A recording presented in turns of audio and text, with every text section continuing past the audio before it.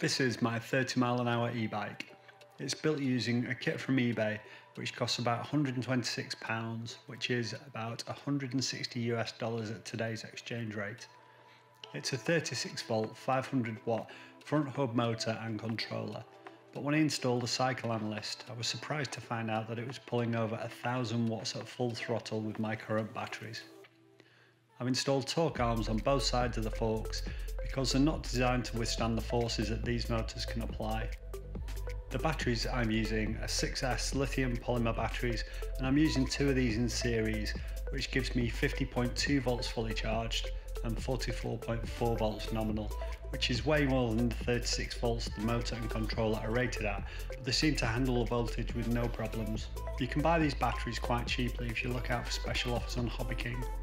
These 5000 mAh batteries give me a range of about 5 miles, which is fine for a bit of fun. I also have some 16,000 mAh batteries for longer trips.